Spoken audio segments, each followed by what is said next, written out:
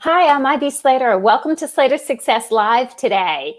I have an amazing guest, a dear friend that we've become friends over the years. We met each other at a conference 100 years ago.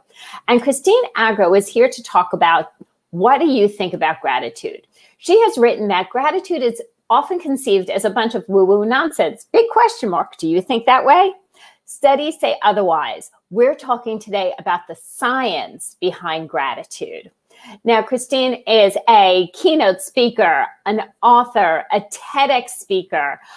She has been on ABC, Fox, Good Day Chicago, Good Day Connecticut, Good Morning Connecticut. I could go on and on. She's been quoted in the New York Times. She's been part of Late Night with Seth Meyers, Ladders, HuffPost.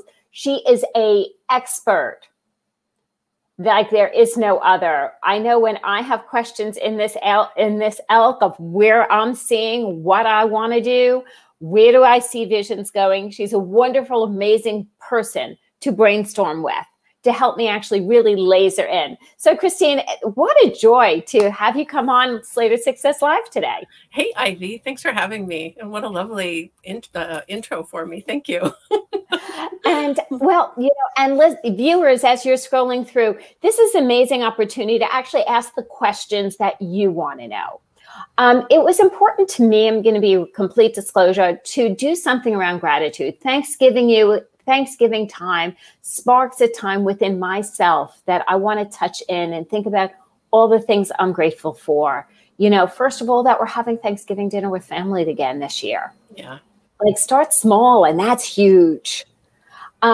Christine, when you've done your research and speak and educate around gratitude, you start with really looking about the science behind it because it's conceived as woo. Yeah, I do. I do now.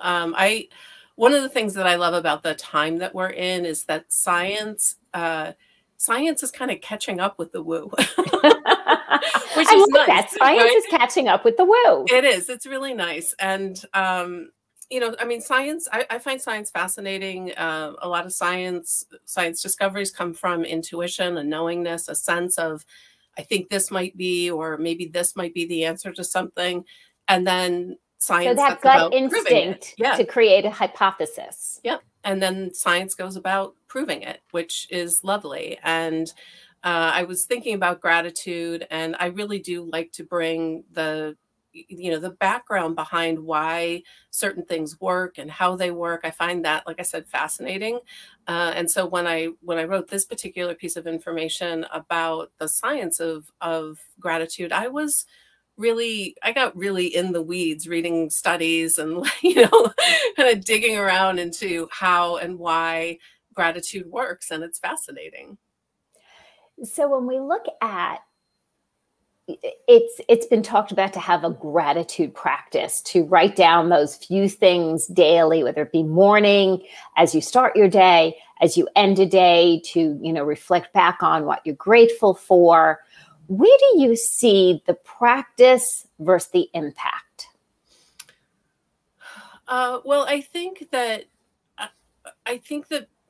most of the time when people are doing gratitude practices, they are doing it from the practice space, right? Of I've been told to do this, I'm going to do it. I'm going to write down what I'm grateful for.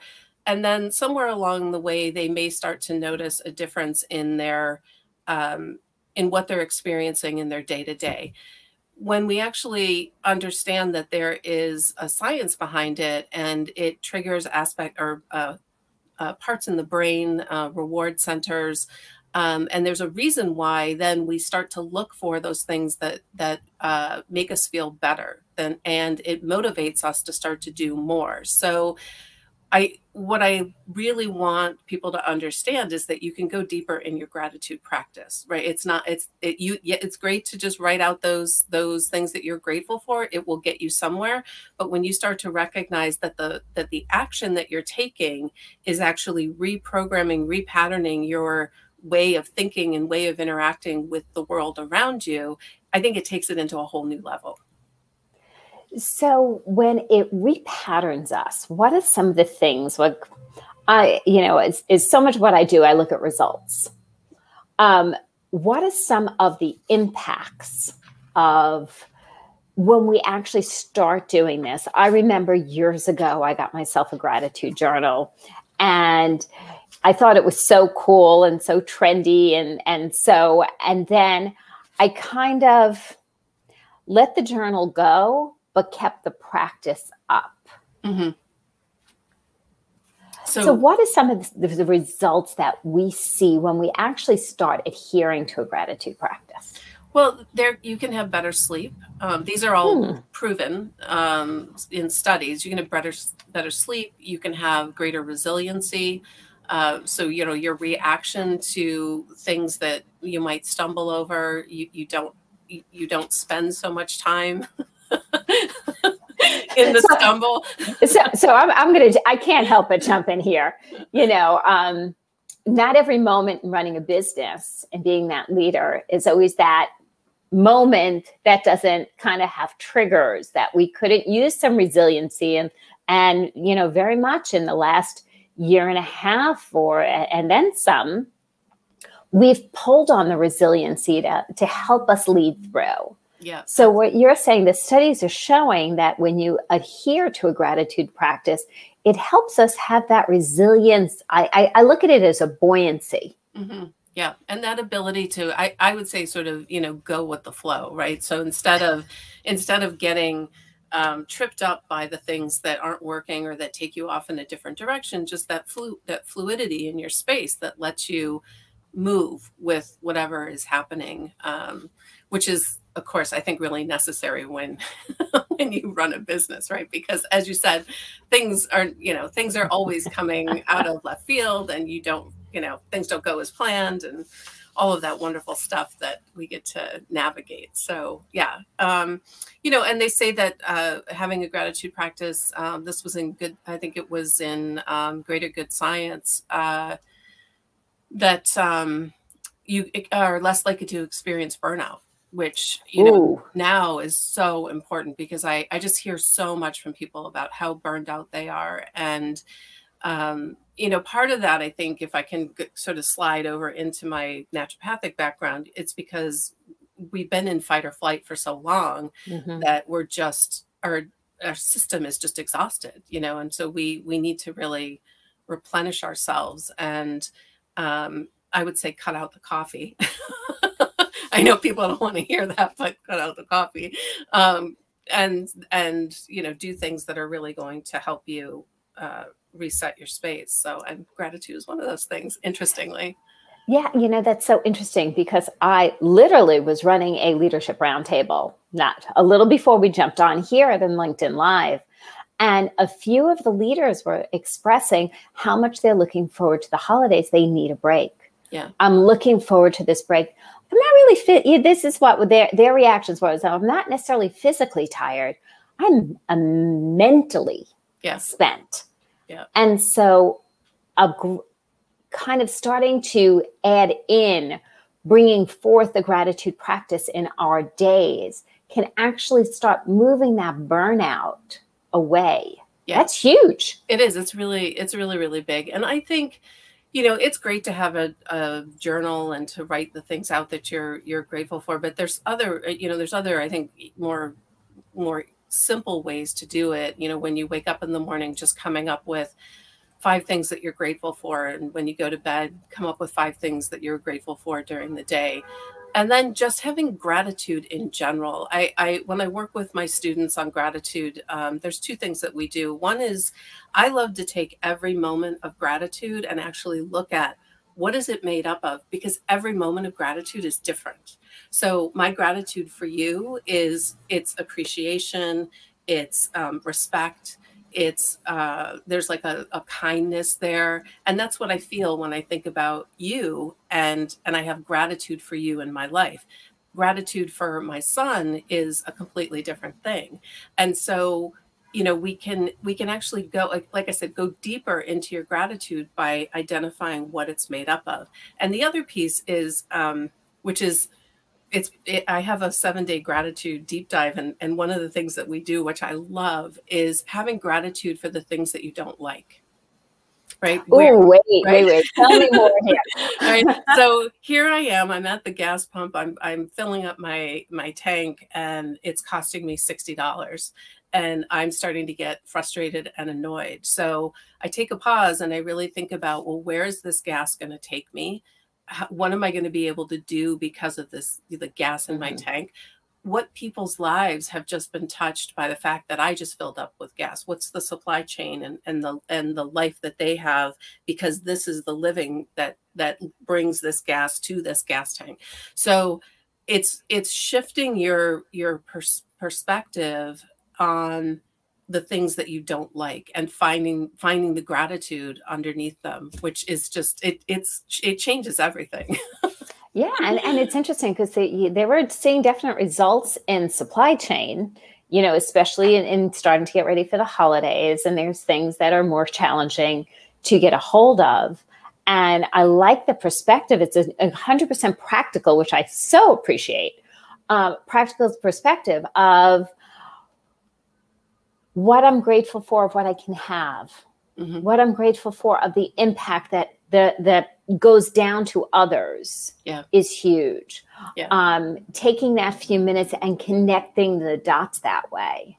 Yeah. And I mean, just, take this into the workplace, and, whatever is irking you, really try to pick it apart and find the gratitude there. What do you appreciate about, even if it's your job in the moment and you're not happy with it or something's going on, what does your job allow you to do, and who does it support, and what is the end result of the work that you're doing? So yeah, it changes everything. I think in part because it takes us, it takes us out of the problem energy, which is so sticky and heavy, and it moves us into more of a space of just expansion, right? We're more expanded in how we're looking at things, and it can feel a lot better. So viewers, as you're popping through LinkedIn now, if you have questions for Christine, if you are being open enough to share something you're grateful for, like how are you showing up with this holiday season of something you're grateful for? We could be a great way to trend this. And also know Christine and I are going to be continuing to keep an eye on this stream in LinkedIn. So if you're watching this on replay, continue to pop in and let us know what your takeaways and what you're grateful for. Christine, I think it's so interesting how the woo and the science are starting to come together. You touched on it, before briefly, but I know when you started researching it, you really delved into science, like really seeing what in the world was going on. First of all, what prompted you to do that? It's just my nature. Like, I don't know if it's so people hearing me talk, clearly I am woo, but I'm also very science and grounded. I think just I have a curiosity about life and about why things work and how they work. And it's actually the basis of my work, is really identifying something from an energetic perspective, and then looking at it from all angles and identifying, what's the block? Why isn't it working? What needs to change? How can we change it? And also those perception shifts are huge. So, with gratitude, I don't know. I mean, I was just curious about what, I know gratitude works. I mean, I've been practicing it for, I'm 56. So I've been practicing it since I was probably, I don't know, in my late teens, just knowing that in order to create change in my life, I needed to be grateful for the things that I had. And have seen the results of that, have seen the results of care, of, having a grateful heart, and being appreciative of everything that I have in my life. I feel like it's created a tremendous amount of abundance for me. But I was curious, what's going on out there. And I know, science is being able to identify that auras really exist, and, quantify and clarify how meditation benefits us. And so I don't know, I guess I wanted to write something on gratitude, and I didn't want it to just be I didn't want it to just be anecdotal. So I just started searching. I was like, what kind of actual, studies are there on gratitude? And there were quite a few. Yeah, there were quite a few. So Tara's weighing in that she's so grateful that she's connected to both of us, which, wow, I'll speak up. I'm very grateful to have Tara in my life. I'm grateful too. But she goes on, Tara's a working mom, and with two fairly young boys, elementary school. So I consider that fairly young, having kids who are in their good 20s. Question would be, what are some good ways to get the young kids started with a gratitude practice? I have a 10 and she has a 10 and a 5-year-old. All right. So how do we get our young kids involved in it? Like, how do we teach young? Yeah. It can be as simple as just when they get up in the morning, 5 things you're grateful for. And everybody just lists off what they're grateful for. And when they get in the car after school, what are 5 things that, made you happy today? And then at the end of the day, just getting them focused on that. But I love, when I do conscious parenting stuff, I love to kids are so connected. They're so present and able to go so much deeper than adults tend to give them credit for. So I would actually encourage them to look at, when they're grateful for something, name 3 things that make up that gratitude. Like, what is that gratitude made up of? I can't tell you how going deeper with the practice, going deeper with your connection to what you have gratitude for, creates a huge change. It starts to really help you see your life and the world differently, which then of course opens up doors for you. So that's what I would say, try to play with them in that way of, if they're grateful for chocolate pudding, name 3 things that the chocolate pudding made you feel. Right. And so maybe they felt happy, and maybe they felt silly, and, there's no right or wrong answer. Just let them sort of, free flow with whatever is there. I love that. You just made me smile, because at the beginning of the pandemic, when my daughter and her then future husband moved in with us, and everybody was working, kind of running a little bit of a co-working space. Right. I was grateful for that. My son-in-law to be liked putting, I was the very few people who liked putting chocolate pudding together with ice cream. Oh. I was like, you like that too? I was like, I'm so grateful you're here, Terry. And it was very true.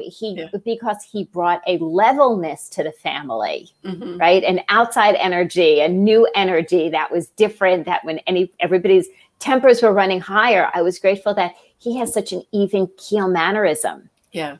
So I hear what you're saying. It's not just being grateful that he was with us, but the presence he brought with him. Mm-hmm. Yeah. Yeah. As I would say, the energy underneath, right? It's the energy underneath the moment of gratitude. And when you start to look at it this way, it will be different for, every situation, which to me is, fun. Yeah. And speaking of fun, I'll share, another thing that I did with 2 girlfriends a few years ago. We wanted to hold each other accountable. And we said, you know what, we're just going to do a group text. And it doesn't matter what time of the day that anybody weighs in. And if we fall off the wagon a little bit, one of us will pop it back and start it again. So that accountability piece, and I love to bring that to our little group text, is what's that level deeper? So I'm always grateful for the holidays with my family, and that's a very surface, grateful for the holidays with my family. Yeah. What's the deeper level, right? What it is it's could be sitting. I'm grateful that to just actually sit on the couch and have quiet time together. Yeah. If we're watching a movie, I'm grateful that we sit around a table and play games. It's that time of conversation and fun. Yeah. Looking that level deeper. And I think so. Just to shift that a little bit, or to add to it, is what's the quality of it? So sitting on the couch is what? It's comfort. it's Mm-hmm. love, it's connection, it's community, right? It's tapping into those aspects of what those moments are made up of. That's when it really starts to make its way in and get out of the mental body and really make its way into, your full body, your whole being. I love that. Now, there's some talk of, and I'd love you to be able to weigh in, the correlation between gratitude and abundance. Mm-hmm. Where's the connection there? What's the relationship? Well, I'll talk about this from a conscious, energetic perspective. I haven't seen any. Have I seen any? I don't know if I've seen any studies that actually map that. I know there's one study did MRIs of people while I think they were doing gratitude practices. They were thinking, I don't know, it was something they were mapping with an MRI, and there's like a reward center that gets triggered, which is interesting, right? But what I see energetically is that when we're grateful for what we have in our life, it opens us up. When we're not grateful, when we're annoyed, when we're angry, when we're frustrated, we close down. And when we close down, if you think of the process of giving and receiving, it's an energetic action, right? I give something, I receive something. There's an exchange there. And so if you're angry and frustrated or annoyed or feeling hopeless, like you're closing it all off. And you're basically, when something comes to you, you're not going to see it. It's going to bounce back out. You're not going to receive it to the level that you can actually receive it. So that's where I see the connection between gratitude and abundance, is that, the more that you appreciate life and what you have, the more you're able to appreciate life and what you have. Right? It's an expounding. Right. It's showing up with that glasses half full on a consistent basis. Yeah. Yeah. Well, it's interesting. Like humans are we're programmed to seek out negativity because the negativity is looking for those moments is what has kept us alive. It's kept us safe and moving. But so we're kind of have to combat that natural instinct to look for or sit in what isn't right, because that's where we're programmed. And if you look at the Facebook files and all the information that's come out about how negativity is what sells, right? Negativity is what keeps people engaged. And that's because you're triggering these aspects they're pretty primitive, I think, in our psyche. So the more that we can combat that and focus on the things that we appreciate and the things that make us feel full and make us feel connected. And that's why I say, like, when you have that moment of gratitude, really try to identify the energies, the feelings that are made up in that. Because, like, so for you, Ivy, when, you mentioned about sitting on the couch, and when I said, well, it's joy, it's connection, it's comfort, how did that feel when you saw it from that angle? Oh, I had a warmth that went right through me. Right? It's like you just have it. It's like I love that question. I truly, like, a warmth went right through me. Yeah. Yeah.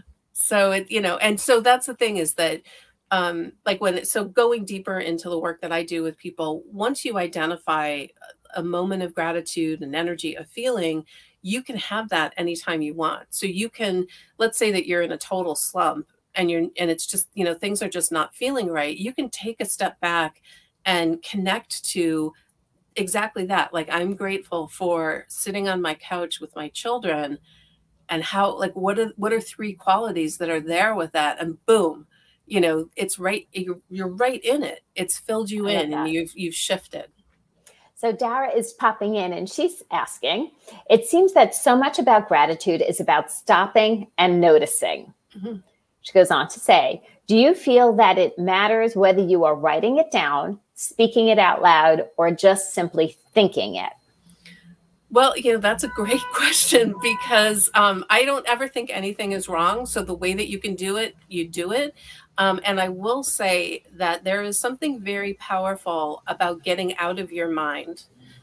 When we think things, it's a very different space than when we speak it or when we actually take the information, bring it through the brain, down through the arm, and out onto paper, and like sort of release it into the world. So if you look at it in layers, thinking it is probably like the top layer. Writing it down is probably the second layer, and actually saying it, even if you're saying it to yourself, is a whole other level of getting the information, connecting to what it is that you're grateful for. And, I know for us, very often on Thanksgiving, we start the meal with everybody sharing something they're grateful for. And it's interesting when you have the youngest ones go first. So how so? So when we have the youngest ones go first, they don't see the things from a place of judging, saying it right or wrong. They don't think anything. They just blurt whatever is on top of mind. And it's like, what's one thing what is something you're grateful for now that we're sitting down at Thanksgiving? They're like, the sweet potatoes. Yeah. and I see like, tell me more, says, Right. It's like, well, I've been waiting all month for the sweet potatoes. Yeah. And yeah. It's true when we put things out there, thoughts have a huge power, Mm-hmm. And when we think about, even in setting truly tangential goals, right, in our businesses. And when we think about them, there's a huge power from thinking about them to creating them, speaking them out loud, Mm-hmm. right, putting them out there into the universe, into the action, into that conference room, even if it's virtual. Yeah. And then something else that when you tangibly write it out. Yeah. Yeah. Yeah. It's, when I look at like thought to writing to paper, that process, it actually mirrors how we manifest on an energetic level, which I find really interesting. So there is something very powerful. Like when I work with my students and we do intention setting, I have them write them out so that they're putting them out. But there's a really so I've taken mind maps and turn them into manifestation maps, and they're magical. So you take you draw your circle, you put your like what this focus is, and then you just write all these things off of it that come to mind of how you're going to get it or what you need to do or whatever it is. And then you put it away and you go back and look at it in 6 months, and I swear to you, like there will be so many things checked off that just fell into place. Like it's so powerful to take it out of just the thought process, like up here in the mind, and putting it out, and kind of like it's so I keep seeing like it's like putting it on a boat, setting it to sail. Right. And the greatest thing is you get to show up at those greatest shores. Yes. Right. When we jump forward that period of time, and we're at that amazing island that the boat took us to, and we see how much we've accomplished. Yeah. Yeah. And it's really, really, really amazing and rewarding, to go like, oh yeah, I put all that stuff out there and look what happened.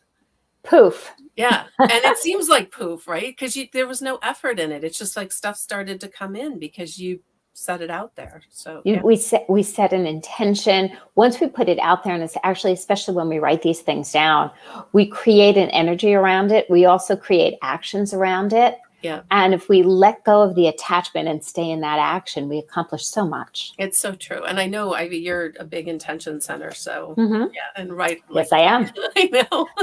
Let's write some stuff down. It's my time of year to do my writing. Right.